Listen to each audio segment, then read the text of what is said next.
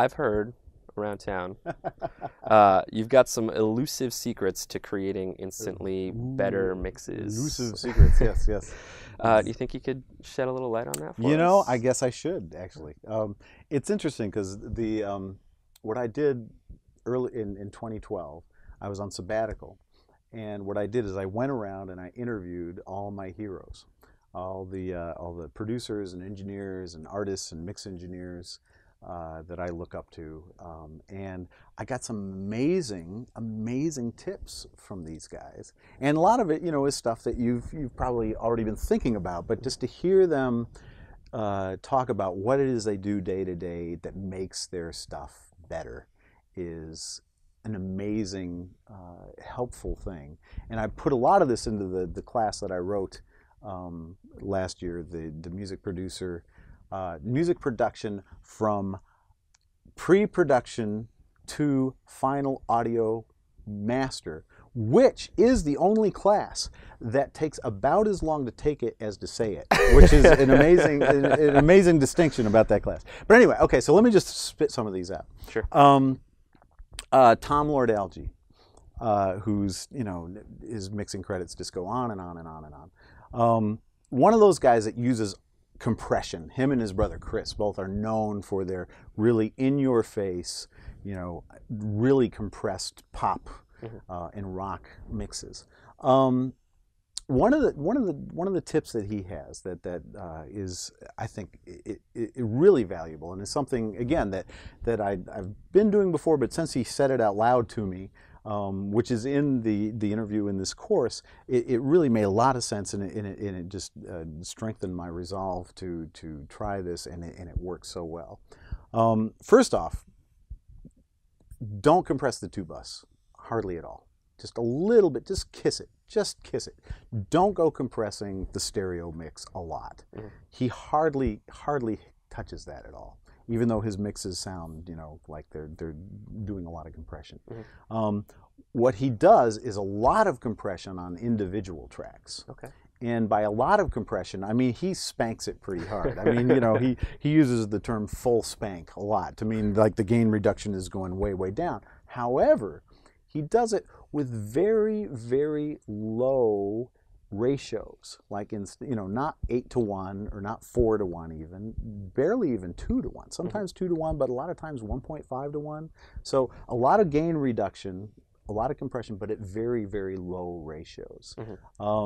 So that's the first tip. I mean, if you're after that kind of sound, that kind of pop sound where there is a lot of compression, and that's problematic. You know, compression takes a long time to really feel your way into, and I have a lot of students who use a lot of compression up front, and they don't really have their sea legs yet. They don't really have the chops to pull it off, and it sounds like it. And compression is one of those places where you can kind of get into a lot of trouble if you don't really know what you're doing. So start out by, first off, just not compressing the stereo bus hardly at all. Compress individual tracks, but try doing it with low ratios. Try doing it with fairly low ratios. So that's number one. A second tip that I got that I just love was from Gustavo Celes, who is a fabulous mixer in Miami. He's done tons and tons of work in the Latin market, and worked with Shakira for many albums as her main engineer and mixer. His mixes sound amazing. He had a great suggestion on mixing bass, on how to get bass to speak, especially how to get bass to cut through the mix and speak on small speakers. And let's face it, unfortunately, we live in a world where people listen to music through their laptops all the time. And we just got to face it, you know, we audio engineers and producers, we don't have to like it, you know, but that's just the truth. It is just the truth. And in order to get the bass guitar, to actually speak in a less than ideal situation like that, or even just to speak in a mix where maybe it's not cutting through. The tip that Gustavo has, and he does this on every mix, is distortion. He actually distorts the bass. And he demonstrated this for me in his studio, and it's pretty remarkable. he'll kind of mult the bass. He'll have the signal that's not being distorted, the clean signal. But then he'll distort. He'll send it out and he'll distort it, and then he'll bring it up on another fader. And it is pretty interesting how a little bit of distortion, which basically messes with the overtone series of the bass, will actually let it speak out of smaller speakers and let it speak in a way that it wouldn't speak otherwise, even in, if you're listening on great headphones or on large speakers.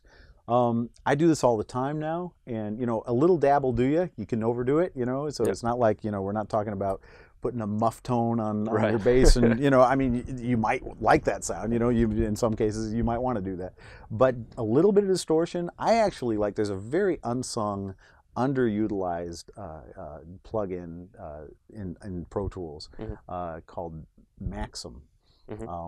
And that plugin, it's a compressor, but it distresses the signal.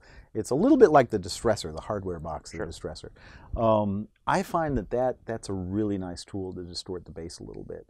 A little bit will do you, but boy, it really is amazing. It's a real magic bullet to kind of get that bass to speak out of smaller speakers. So that's another thing.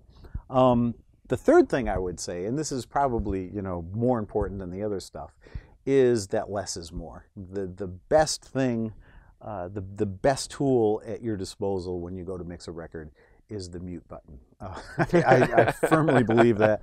And the problem with most mixes is that you're trying to cram 100 pounds of stuff into a 50-pound bag, and actually backing off, going ahead and making some of the hard decisions that, the guitar, we're not going to have 6 guitars in the chorus, we're going to have 4 guitars, or we're going to have 2 guitars in the verse, and then we're going to switch to these other 2 guitars in the chorus and go back and forth, rather than have all 4 of them in all the time. Making some space. Space is so important, and is the first thing to kind of go out the window. I like to be an advocate for space in my records, and I know Rick Rubin sometimes calls himself a music reducer rather than a music producer, because he feels like he's the guy that comes in and says, look, you got to get rid of this and get rid of this and get rid of this, and and now it's a record. Now it actually sounds like a record. So those 3 things. So try, when you're compressing things, back off of the stereo bus. Leave that for the mastering engineer. Maybe just kiss it a little bit there, but try low ratios, but higher gain reduction on individual tracks. Try distorting the bass a little bit to get it to speak some more, and then just try and thin some stuff out, man. Einstein famously said that any fool can make things more complicated, but it takes a real genius to move in the other direction and try to simplify things. So those are my three tips of the day for instantly better mixes.